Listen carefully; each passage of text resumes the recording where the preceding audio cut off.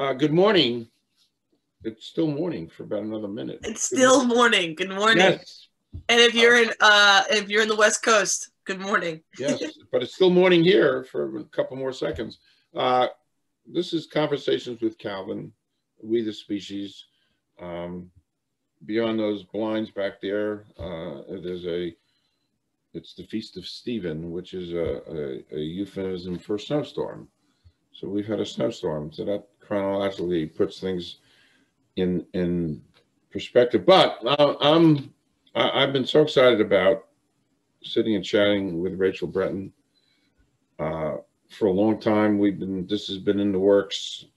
She's busy, I'm not, and for a ton of reasons, I've been so excited because the Rutgers thing, and Rachel was a Rutgers women's soccer star and played professional soccer, and there's so much to unpack. And I was so thrilled, Rachel, when you said, yeah, let's do it. And here we are. We're stuck in the house because it's snowing. So let me formally introduce you. You give a little background, talk a little bit about Rutgers. Take it away. Thanks, Calvin. Thanks for having me. Yeah, I went to Rutgers. I first started at Villanova 2008 to 2010, and then transferred to the good guys 2010 to 2012. I did play there. I had Glenn Crooks and Mike O'Neill and Meg Ryan, great people. And after that, I went to play professional with Sky Blue. Played overseas as well, played in Norway, and then ended my career again with Sky Blue. And a little background about myself. I'm a Psych and English major. I started off as a biochem major at Villanova, and that did not work. It's more of an athlete-student than a student-athlete. So had to shift gears, and I'm actually really excited that I took the English and Psych realm because that's how my brain works. And I'm sure you could appreciate that as a journalist. Like, there's nothing about writing a good piece or hitting someone in a different cerebral atmosphere. That being said, I'm an academic, a Big East academic all-star.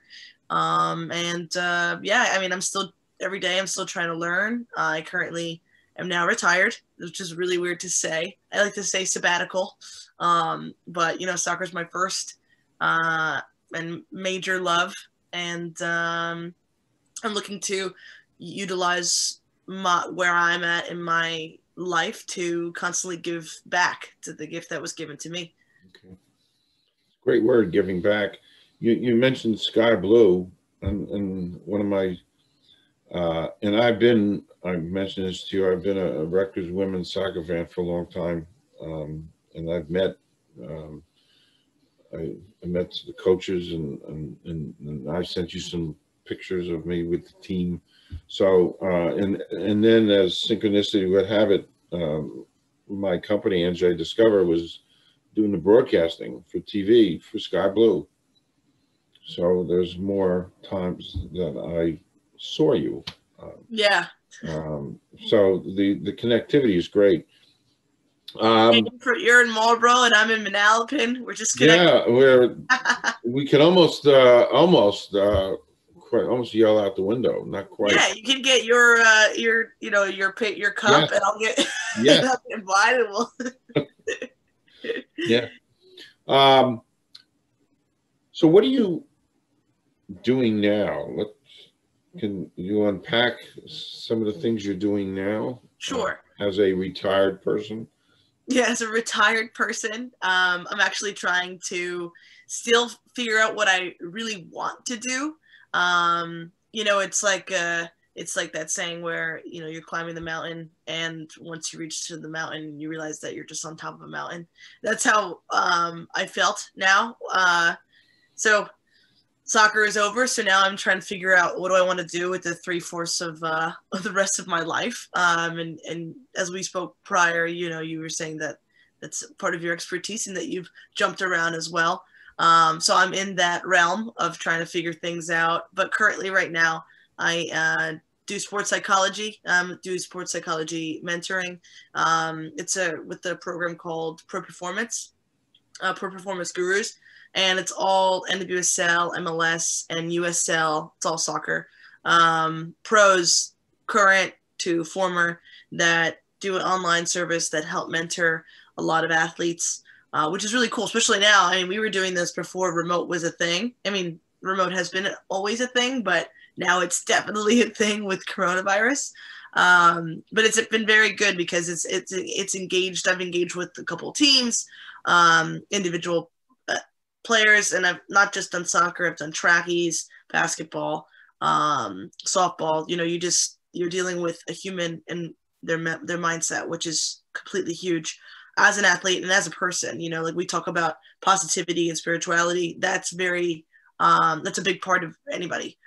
So I'm doing that. I'm doing a plethora of things. So bear with me. I do social media and marketing. Director of a couple of companies, and I do social media content where I do videography and photography, editing, engagement, which I never thought I would be doing. My dream job, if it wasn't playing pro, would be not I guess an editor, but it would be picking songs for scenes in movies. Wow. Or making like little Gatorade commercials or Nike commercials, because I think you connect all of the arts, right? You got, you know, you're telling a story, you're giving a positive message, and you're motivating. And those are the things that I like to say, those are my morals. Those are my foundations. So that was one thing that I hope to do at some point, but that's why I started that. And then I'm coaching at PSA, Princeton Soccer Academy, and at Shatliff Soccer. That's here in Monroe, actually. Okay. And that's good. I have a couple age groups. You know, I'm about the development of the kids, so I really want the kids to. Times are different, but kind of had the experience that I did that made me fall in love with the sport so much. And then again, like my background is mindset and mentality. So I want to develop these kids to not only be better players, but better people, as I channel that myself every day. And then I do some freelance writing. So that's cool. You know, I'm bouncing around. You know, it's interesting. I'm older, and you don't realize it. You don't realize it as you're growing up. But one day, you know, a light bulb will go off, and everything you've learned and done comes back into your realm, if I'm making sense.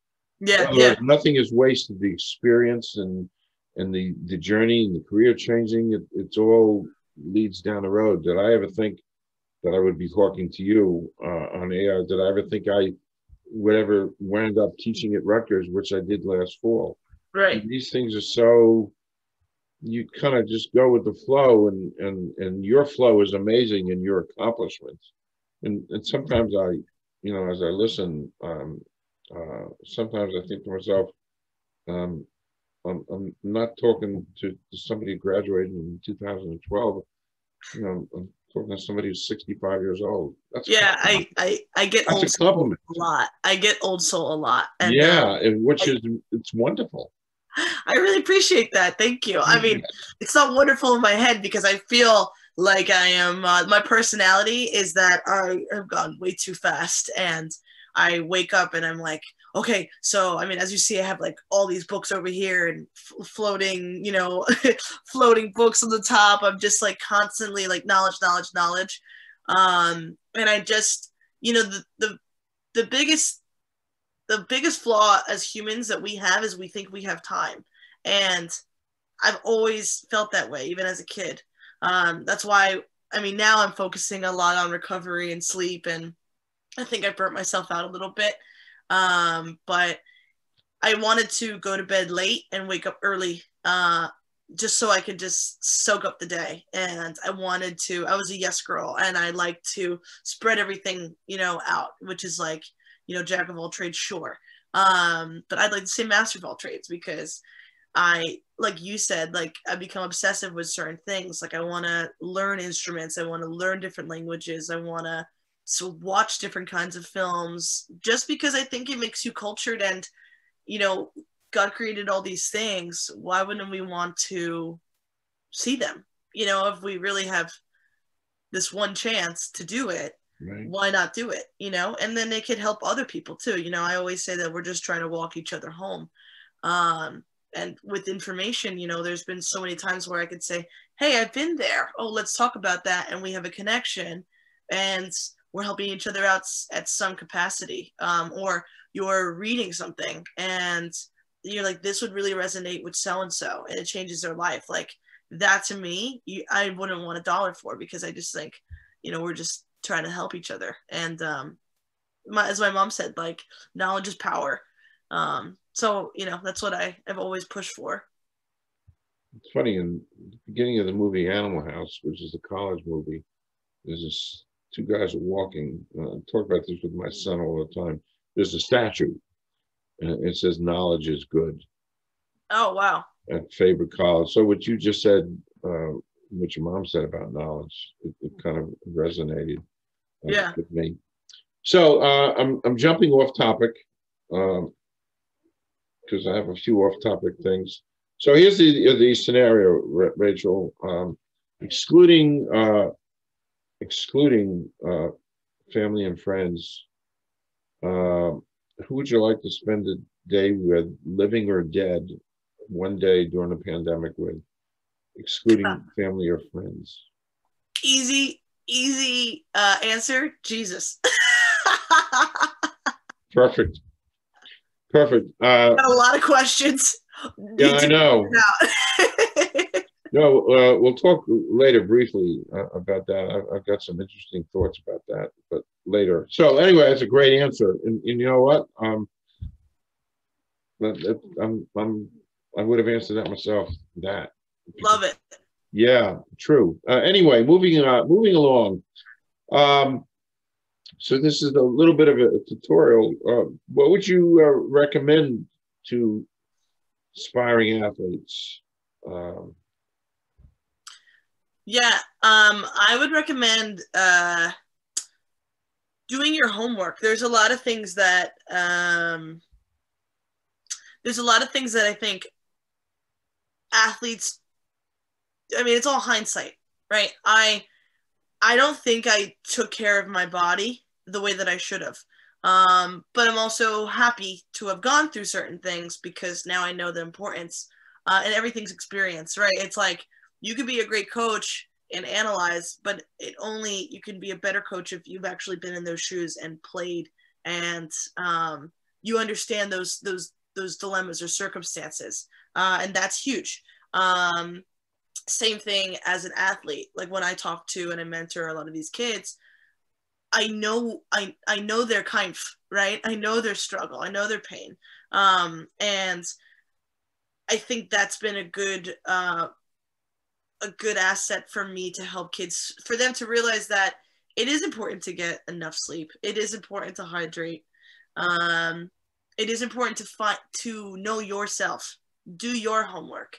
Just because just because I think Rutgers is the fit for me, does not mean that it's the fit for you or Abigail or Sophie, whatever, because we all have different DNAs and we all have certain things that are just going to make us come alive. Like, I like adventure. I like to explore. I like diversity, but some people might not like that. And that's okay. It doesn't make you weird. It doesn't make you, anything other than yourself. Let's just take away different, you know? So what I recommend to athletes is that you really get to know yourself. You get to know how many hours of sleep do you need. You get to know what takes you out of slumps. What formations, if we're going to talk about soccer and you're looking at college, what formations are you familiar with? What formations do you appreciate? What coaching styles do you like?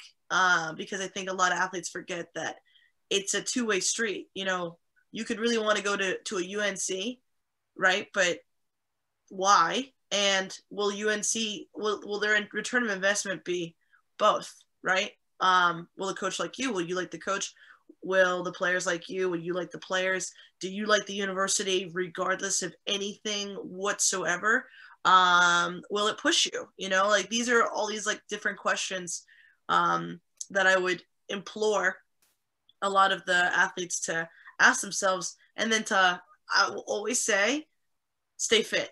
I failed in that because I relied a little bit more on talent than fitness. I was never, I wasn't unfit, but I wasn't my fittest. Only until I started to play pro.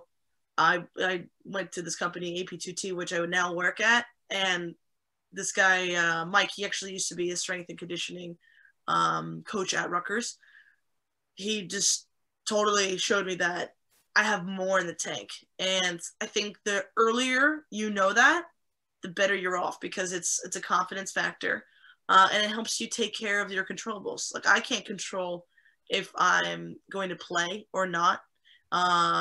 Some may argue, yes, you can, but that's not true, you know, because it's subjective, you know, in a perfect world, as Michael Neal would say, like in a perfect world, if all is equal, you just didn't get picked that day, you know, and that's how things happen.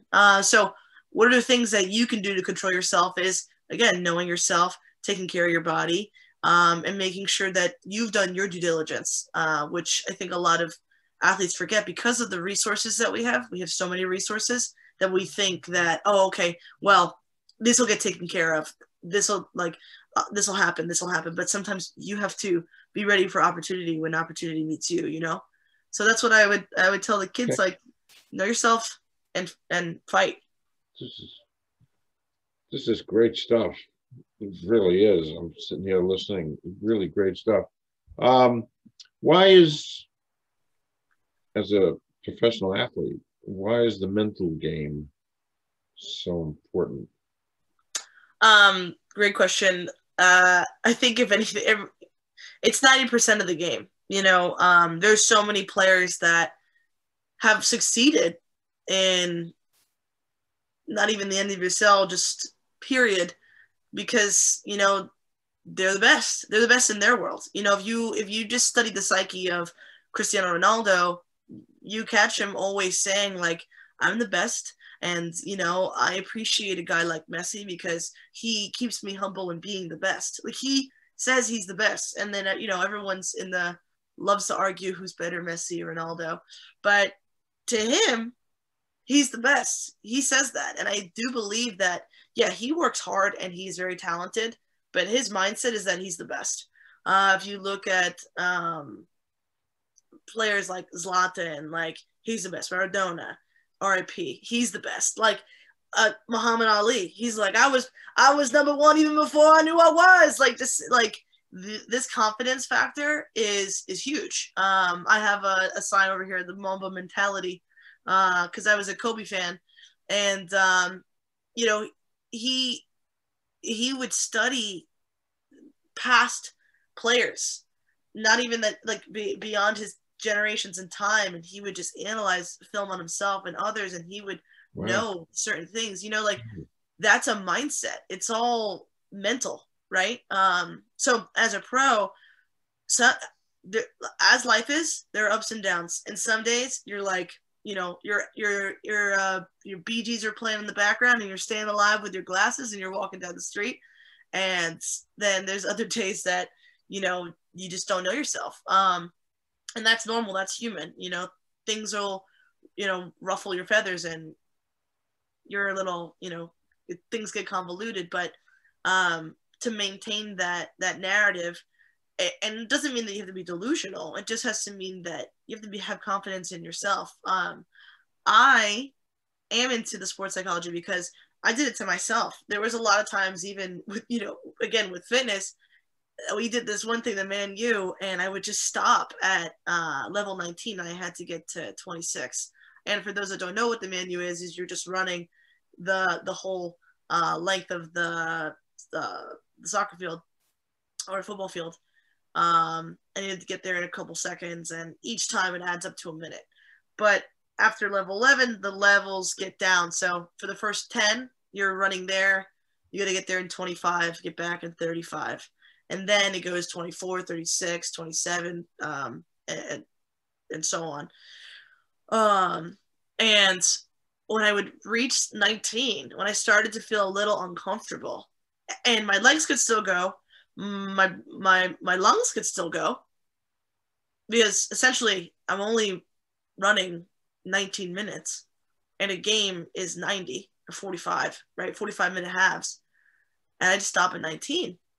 It's all mindset, because after the 20 seconds, after I get my lungs, and after I say, well, yeah, I'm done, I have so much more to give. I have so much in the tank. So it just shows, like, you know, anxiety is a thing, and that there's, if you are just against you, and you're not on your side, everything goes. Then your touch goes, then your value goes, then, you know, your character goes. You start to question, decision making starts to go, and it's all because of a little thought. And, you know, as a psych major, it takes 20 positive things to outdo one negative thing. And if you're constantly giving yourself that fuel, yeah, I mean, that's why mentality is huge. You know, you have to have that good mentality. And it's just like it's a muscle. Your brain is a muscle. So you have to exercise it. So you have to have these positive affirmations. You have to, again, find your niche. And maybe sometimes if you had a bad game, because we might, and we have a bad practice, because you might, you have to reset. You can't just sit, you know, after 12 minutes, that's on you. After 12 minutes of emotion, that's a choice. So again, it's just remembering that and having to pull yourself out. Obviously easier said than done, because things hit people in a different way. And especially if you have a higher emotional intelligence or not, or, you know, if you're grieve in different ways, of course. But that is fact. We're in COVID as a former professional athlete. Now, how do you stay fit during COVID? Great question. Because I just turned 30, because of, again, exercising the muscle, for me, I've now, there's no excuses. It's just, what's your goal? And do it. You know, a lot of people, especially now, we have a lot of platforms that a lot of people just talk, you know, they just put things out there. But we should talk more about accountability. And accountability is just you and you. You know, you can have people that hold you accountable, but you don't have true accountability unless it's with yourself. So for me, I know that I can't just, there's some athletes that they can take 2 weeks off, they do nothing, they kick back, they sit down, and they'll be ready to go just as hard the next day. I struggle with that, but I know myself. So I know that I'm just going to do different waves of fitness. There will be more of an anaerobic. There will be more of an aerobic. There will be more of a Tabata, or functional movements, or, you know, restoration.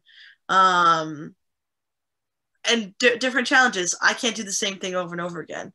I can't just go to the track and, you know, coast. I might have to go to different exercises, you know, different avenues, different parks, and just keep a program. So for me, what I did is I invested in a Whoop, and this helps you with your recovery. So you're giving optimal performance per day.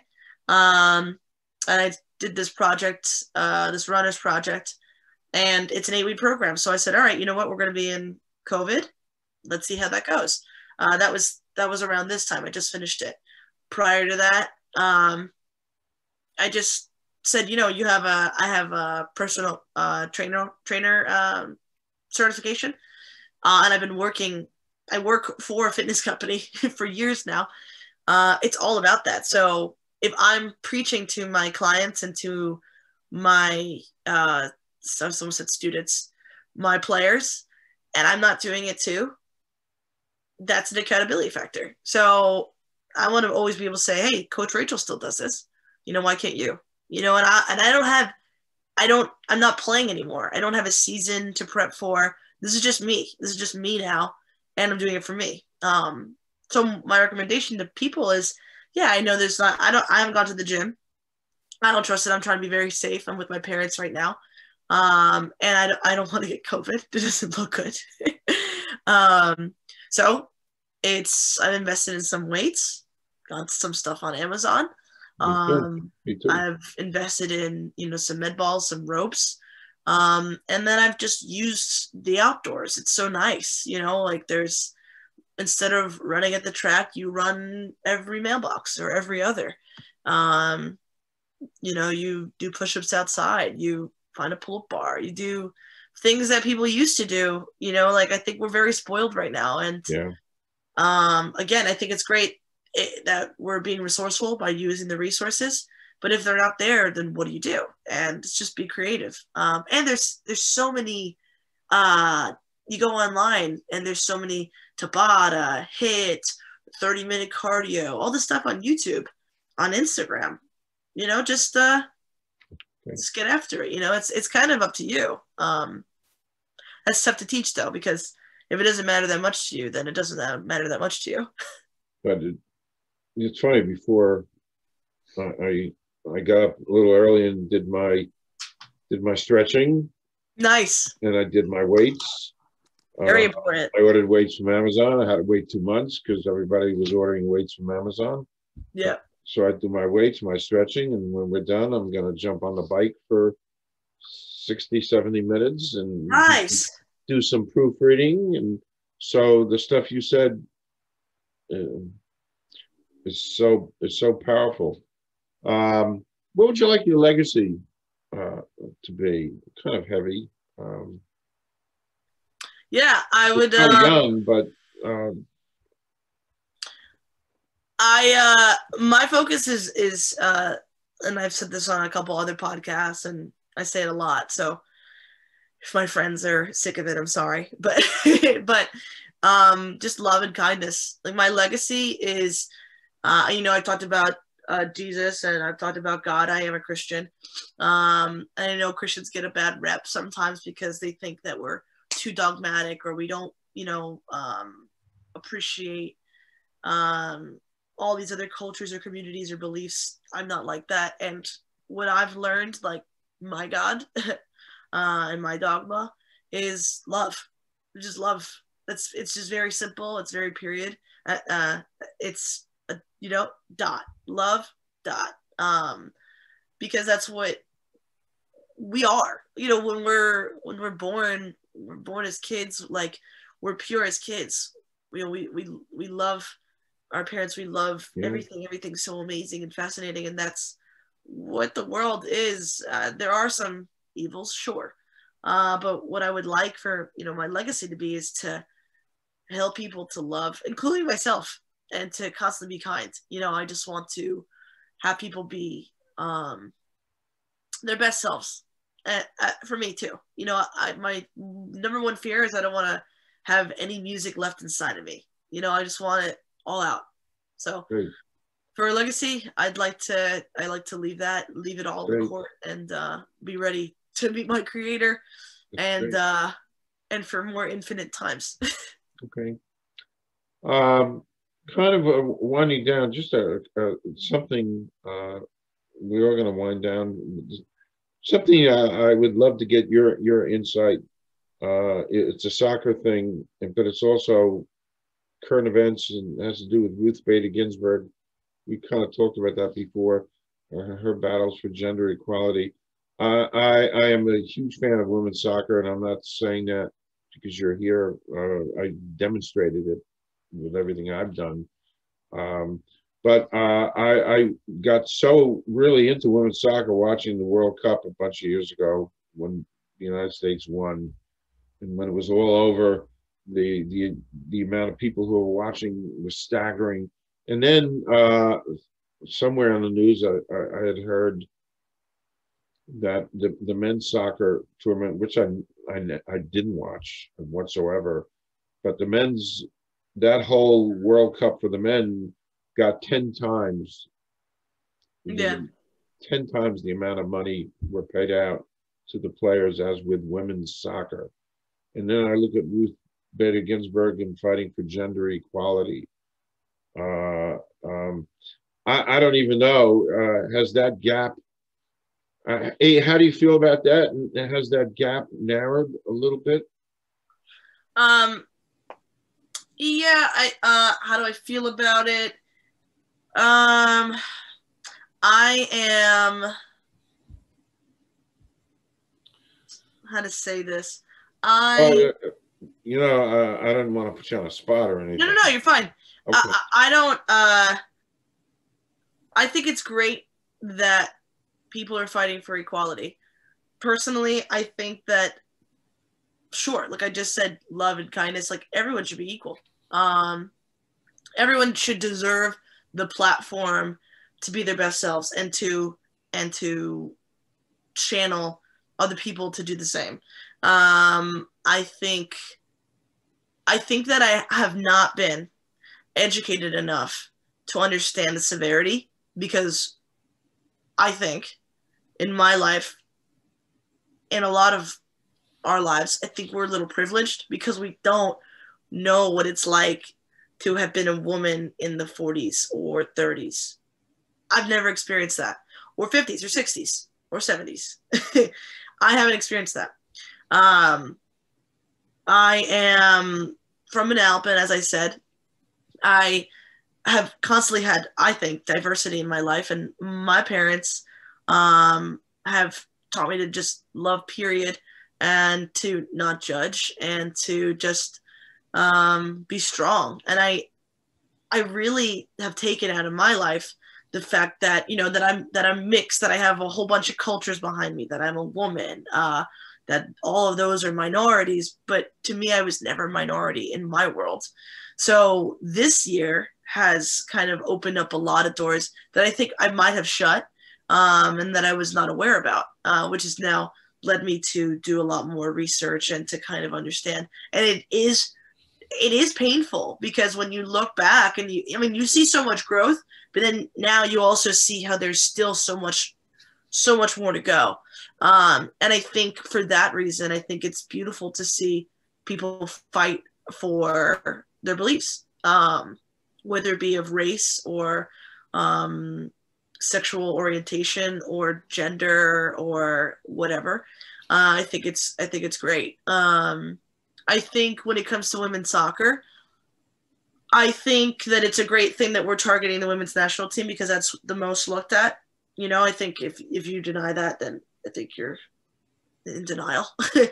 um, but I think what needs to the next chapter is for them now to talk about how other clubs are paid, not only in the NWSL, but maybe in the EPL, maybe in England, maybe in the top Syria, and maybe in Spain. Let's get all of the platforms and let's see. Um, Maybe it's an American thing. Maybe it's not. Maybe it's a culture thing. I think we are in behind times. What's it, Michael? I watched a documentary of Michael Moore, and he talks about all the other countries and how they've accelerated and how we haven't, and vice versa. I'm not being not patriotic. I'm saying that it's important to look around and see all the facts and see maybe why, maybe find the crux of the situation. For women's soccer, America is not a women's soccer world. We're football. We're football, we're baseball, we're hockey, we're basketball. These things have been around for a long time, and that, I mean, it just, if all is equal and this is just as fast and this is just as fast, but this has a 400-meter race, this will never catch up, right? So what can we do to catch up, to accelerate, and right now it looks like we just have to get in a car and just go.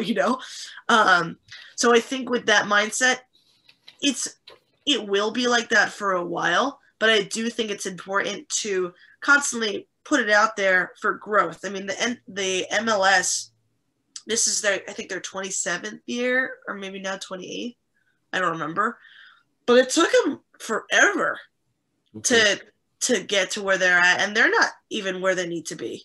And the NBA, they've gone on strikes. The NHL, they've gone on strikes. Maybe that's what the NWSL has to do. But because we don't have the right sponsors or enough or advocators or endorsers, investors, maybe if we did that, then people would say, okay, well, we don't want you anyway. So it's you're titillating between what is the right move.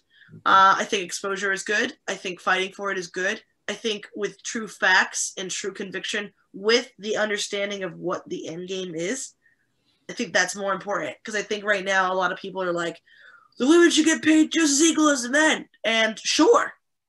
But if you look at the platform, we're not bringing enough in person. Like that, I think this means that means that ticket sales have to be higher.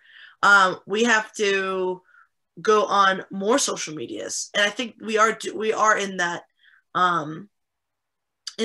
we're in that up and up to do that. But these are the things that we're just doing now. And now this is like I think it's the eighth season. The eighth year. It's picking up, but we're looking at when it wasn't, and it really wasn't a thing. I think we are using social media to our advantage, but we are behind because we were behind, So I think we got to keep fighting, but with respect of understanding of, revenue and everything, because it's like if I work for a company and soccer aside, I work for a company and you've done sales, right? I can't make anything if I'm not doing the sales because the company does not have the money to provide me for that compensation. It's the same thing, I think. And the only thing that's different is that it's a professional world. It's professional athletes. They should get what they, I suffered for that too. We should have gotten compensated a lot more. 20,000 as a minimum wage is nothing. But when I started, it was 6,000. That's also nothing. It's but you got to start somewhere, right? That was great. That insight, and this has been great. And this has been a textbook interview with you. So insightful and mind expansive. And you know what? Maybe to be continued because I'm here, you're there, and so to kind of wrap it up. Yes, to be continued because we're neighbors. Because we're neighbors. Great word, neighbors. But Rachel, I just want to thank you so much for your time, your spirit, your insight, your knowledge. We're Rutgers alums. I proudly say that. And so I'm wishing you merry and happy and healthy and all good things. And I can't thank you enough for your time. This has been wonderful. Thank you, Calvin. No, this has been great. This is the best way. I know it's now the afternoon, but the best way I want to start my snow day. So thank you. Thank you. So anyway, hopefully you'll come back. And again, thank you so much, Rachel. No problem. Be well. You too.